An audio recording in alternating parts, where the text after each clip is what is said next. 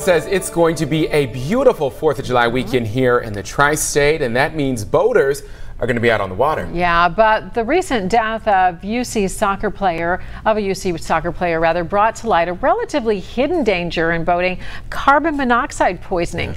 David Winter is at Caesar Creek Lake in Warren County. And David, I have to admit, you rarely hear anybody talking about this.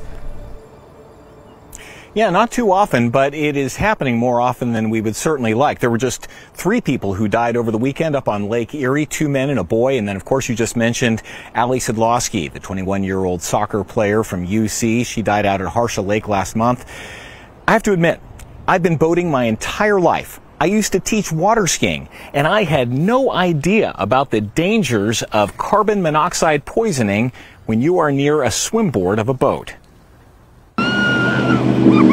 And I'm not alone. We bumped into a family today at Caesar Creek Lake who until recently were unaware of the dangers. It's an open bow vessel, so I figured that, even a light breeze, 10 mile an hour like today, it would just blow away. But when Ken Culbreth bought his boat, there were stickers all over it warning of the dangers of carbon monoxide. The past owner also warned him. Whether you're on the boat or even behind the boat, those gases can get to you. 911, where is your emergency? Hi, we're on East Fork Lake. A girl jumped in. They got Allie Sidlowski last month. She was hanging on to the swimboard with the boat idling before she went under and drowned. A coroner's report shows carbon monoxide poisoning. People let their boats idle, swim near the exhaust area. A lot of these boats that have swim decks, the exhaust is vented underneath the swim deck. ODNR's Garrett Heasley says he has to remind people every year to turn off their engines while they are near their boats, and he has to stop people from teak surfing, where people hang onto the swimboard and get dragged through the water. Luckily, he says, most poisonings just ruin people's days. They mistake it for seasickness or too much alcohol or sun. There's no doubt that people are affected by it, all the time, that they don't even realize it.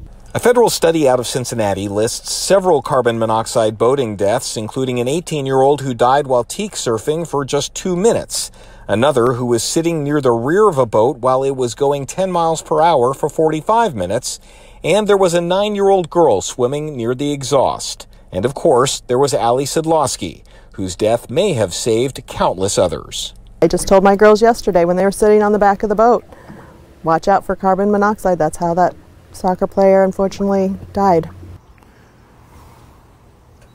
Well, keep in mind, there are a lot of older boats that don't have the stickers like what you're looking at right now that warn people about carbon monoxide poisoning near the swim boards.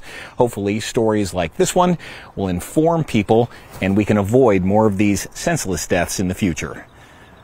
Reporting from Warren County, David Winter, back to you. David, thank you. What a timely warning going into this weekend.